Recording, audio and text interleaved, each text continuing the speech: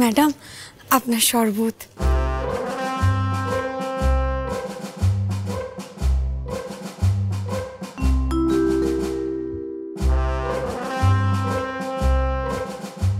রাহুল, রাহুল। হ্যাঁ মালিক। কোথায় আমার জুতো? হ্যাঁ মালিক, একদম পরিষ্কার করে দিচ্ছি। শুধু পরিষ্কার করলে হবে? জুতোটা পরিয়ে দিতে হবে তো। হ্যাঁ মালিক।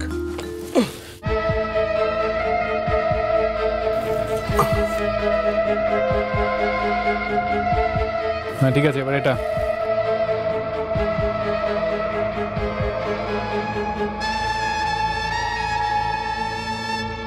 হ্যাঁ পরিষ্কার করে দাও।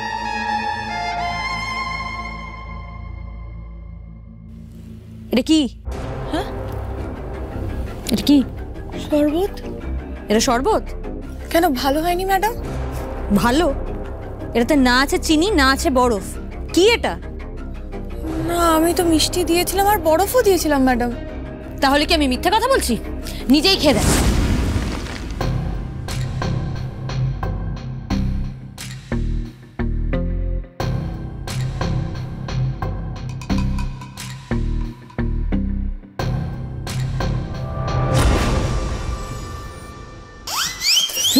ও বাবা, কিচ্ছু হয়নি, দিব্যি বেঁচে আছে। সব বাবা বেঁচে আছে? হ্যাঁ, আমি তো ভাবলাম যে শখ পেয়ে সোজা মহা ধান্দাবাজ মেয়ে। এত সহজে হবে না, ঠিক আছে? সব নাটক করছে, কাজ করবে না তাই ড্রামা করছে। আমি ছাড়বো নাকি? এই টুটি ধরে সব কাজ করাবো। ওঠো, অনেক রেস্ট হয়েছে। Get up. এত কাজ পড়েছে, কে করবে? বাপের বাড়ি থেকে লোক আসবে? হ্যাঁ, ওঠো, কাজ করো। আর শোনো, যাওয়ার আগে এই যে নোংরা করেছো মেঝেটা, চা ফেলে পরিষ্কার করো। এক কাপ চা করতে দিয়েছে, তাও পারে না, পুরো ঘেঁটে পদার্থ।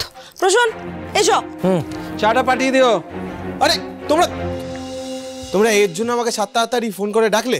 আমি তো জানতাম কিচ্ছু হয়নি। অভিনয় করছে, অ্যাটেনশন সিকিং বিহেভিয়ার। কি বললে? অভিনয় করছি? আমি অভিনয় করছি? তুমি অভিনয় করেছো আমার সাথে, দিনের পর দিন অভিনয় করে গেছো, গেম খেলেছো তুমি নোংরা। কি বলেছিলে? তুমি নাকি এই বাড়ির উত্তরাধিকারী, ব্যাঙের মাথা।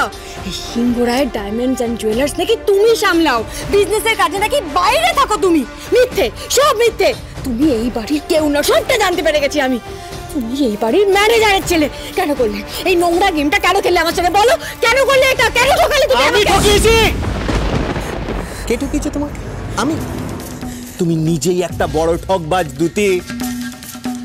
তুমি আমার ঘাড়ে চেপেছিলে খালি সম্পত্তির লোভ। এই সিংহরায় পরিবারের বউ হবে বলে। তোমার বোন খড়ি যাওয়ার আগে কি বলে গেল যেন? লোভে পাপ, পাপে মৃত্যু। তোমার অবস্থা হয়েছে এক্স্যাক্টলি সেরকম।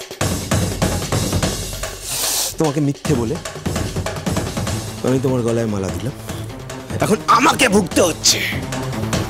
আর আমি যদি ভুগি, আই মেক শিওর যে আমি একা ভুগবো না, তোমাকেও ভোগাবো। তোমাকে সারা জীবন আমাকে বিয়ে করার জন্য পস্তাতে হবে। প্রতি মুহূর্তে আমি তোমাকে মনে করিয়ে দেব আমাকে বিয়ে করাটা কত বড় ভুল। প্রতি মুহূর্তে তুমি জ্বলবে, আর তুমি যত জ্বলবে রাহুল সেনগুপ্ত তত আনন্দ পাবে। মাথায় ঢুকেছে? হ্যাঁ না, আর একটা দিন অপেক্ষা করা যাবে না। আপনাদের 1 মাস সময় ছিল, সময় শেষ। দাদা বলে দিয়েছেন আর টাইম নেই। এবারে এ বাড়ি ছাড়তে হবে আপনাদের। ও ভাই, ও ভাই, আপনারা সবাই তো আমাদের অবস্থার কথা জানেন। আমাদের দোকানটা ভাঙচুর হয়েছে, জানেন তো। আমরা খুব সমস্যার মধ্যে দিয়ে যাচ্ছি। আমরা কাল কি খাবো নিজেরাই জানি না। তাও আমি দিয়ে দেবো, আমি টাকা দিয়ে দেবো। একটু সময় পেলে একটু দাদাকে বুঝিয়ে বলুন, আমাকে অল্প কটা দিন সময় দিতে। আচ্ছা ঠিক আছে, আমি না হয় দাদাকে বুঝিয়ে বলবো। আমি আপনি একটা কথা একবারে বুঝতে পারেন না? না বললাম তো আর সময় নেই। হয় টাকা ছাড়ুন, না হলে বাড়ি যে কোনো একটা। সময় দিন, একটু সময় দিন। ওই যে আমার বড় মেয়ে খড়ি খুব ভালো হাতের কাজ, তো ও গেছে কাজ খুঁজতে, কাজ ঠিক পেয়ে যাবে কোনো না কোনো। আর আমার হাতে তখন টাকাও এসে যাবে, তখন অল্প অল্প করে আমি শোধ করে দেবো। অল্প অল্প করে দিলে তো হবে না দিদি, আমাদের পুরো টাকাটা একবারে চাই, বুঝতে পেরেছেন? না হলে বাড়ি ছাড়ুন। আর সোজা কথা, যদি কাজ না হয় বুলডোজার এনে বাড়ি গুঁড়িয়ে দেবো। না দাদা, না না না, দোহাই দোহাই এমনটি করবেন না, দোহাই। আমি টাকা দিয়ে দেবো। আমি আপনার পায়ে পড়ছি। ঠিক আছে 48 ঘন্টা আর 2 দিন সময় দিলাম আপনাদের। হয় টাকাটা অ্যারেঞ্জ করুন, না হলে বাড়ি ছাড়ুন।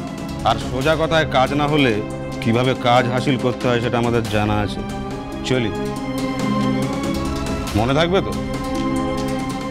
48 ঘন্টা।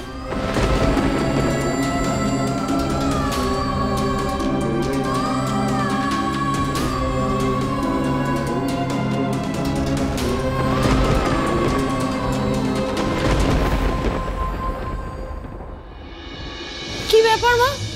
ওই লোকটা সেনগুপ্ত কাকুর লোক না, যে ওই জমি বাড়ির দালালি করে? ও আমাদের বাড়িতে কি করছিল? কিছু না, জানিস তো আমাদের এই বাড়িটার দিকে সবারই নজর। বলছিল বাড়িটা বিক্রি করলে নাকি অনেক টাকা পাওয়া যাবে, ওই কথাই বলতে এসেছিল। বাড়ি বিক্রি মানে? আমাদের বাড়ির উপর নজর? এত সাহস! কি বলেছে তুমি বলো আমাকে, কি বলেছে? রাগ করছিস কেন? সত্যি তো, এই এত বড় বাড়িটা নিয়ে আমরা এখন করবোই বা কি? ওই তো দোকানের ওই হাল, কি খাবো তা জানি না। আমিও তো ভাবছিলাম যদি বাড়িটা বিক্রি করে দেওয়া যায়। খবরদার মা, একদম না। কি বলছো তুমি? এই বাড়িটা আমাদের পৈতৃক ভিটে, দাদু বাবা আমাদের প্রত্যেকের কত স্মৃতি জড়িয়ে আছে। জেঠুর সবটুকু স্মৃতি তো এই বাড়িটা জুড়েই মা। এই বাড়ি বিক্রির কথা তুমি কোনোদিনও ভাববে না। দোকানটা তো গেছি, অন্তত মাথার উপর ছাদটা সসম্মানে থাক।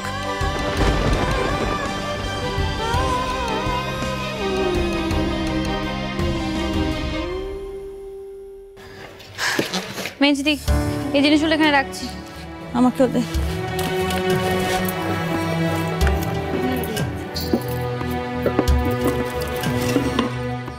এনে রে, একটু প্রসাদ খা। বনি, নে, মাথা ঠান্ডা কর, সব মাথা ঠান্ডা কর। বলছি কি, ভালো কাজ পেয়েছিস? এখনো না মা। না, তোরা অত ভালো হাতের কাজ তোকে কেউ নিলে না? না, যখন কপালে দুর্ভোগ লেখা থাকে তখন সোনার চামচও কয়লা হয়ে যায় মা। আমাদের সেই অবস্থা হয়েছে।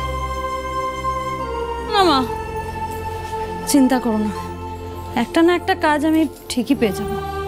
হ্যাঁ মা, খেতে দাও, আমার খুব খিদে পেয়েছে, ভালো লাগছে না। তুইও যা, হাত মুখ ধুয়ে নে, আমি তোদের খাবার বাড়ছি। যা।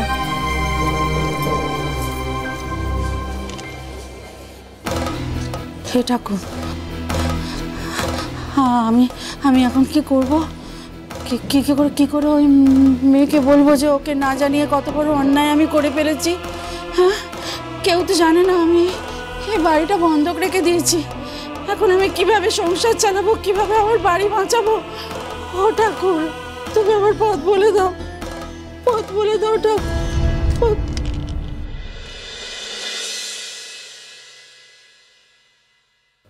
আসতে পারি?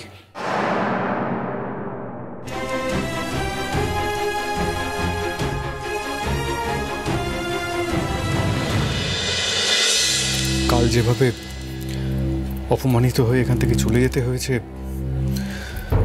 তারপর আমার এখানে ফিরে আসার ইচ্ছে বা রুচি কোনোটাই ছিল না। তাও আমি এসেছি একটা বিশেষ কারণে।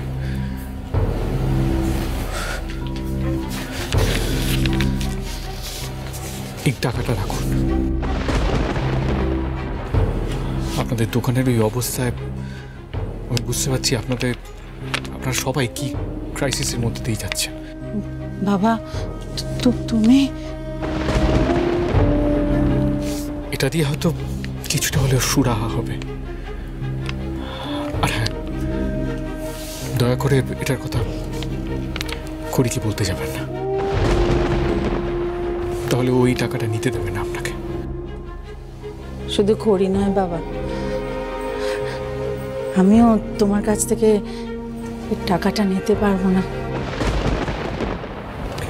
কেন? জানি বাবা আমাদের অভাবের সংসার, কিন্তু জামাইয়ের কাছ থেকে হাত পেতে টাকা নেওয়াটা যে পাপ। আমি এককালে তোমাদের মতো বড়লোক ঘরের ছেলেদের জামাই করবো বলে অনেক মাতামাতি করেছিলাম বাবা, এটা ঠিক। কিন্তু এখন আর আমি ওই তোমার হাত থেকে টাকা নিচ্ছি এ কথা স্বপ্নেও কল্পনা করতে পারি না। আমি নেবো না বাবা, আমি নেবো না। তো তুমি যে আমার বিপদের দিনে আমাদের সাহায্য করতে এসেছো, এটাই আমাদের কাছে অনেক।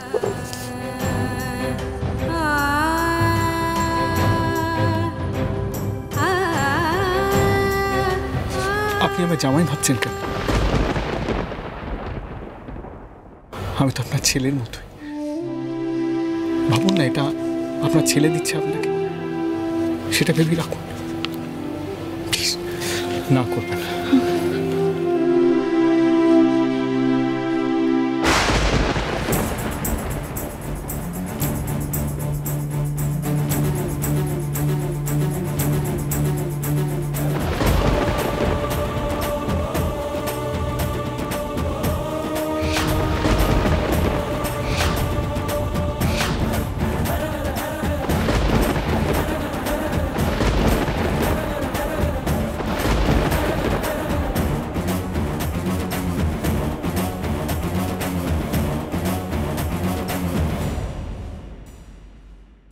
সব জায়গা থেকে রিজেক্ট হওয়ার পরও আপনারা তো জেদ।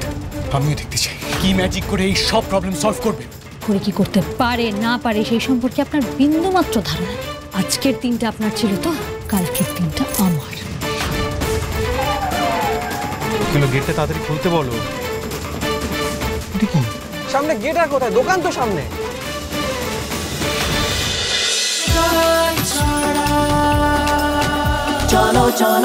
স্টার জলসায় ও ডিজনি প্লাস হটস্টারে।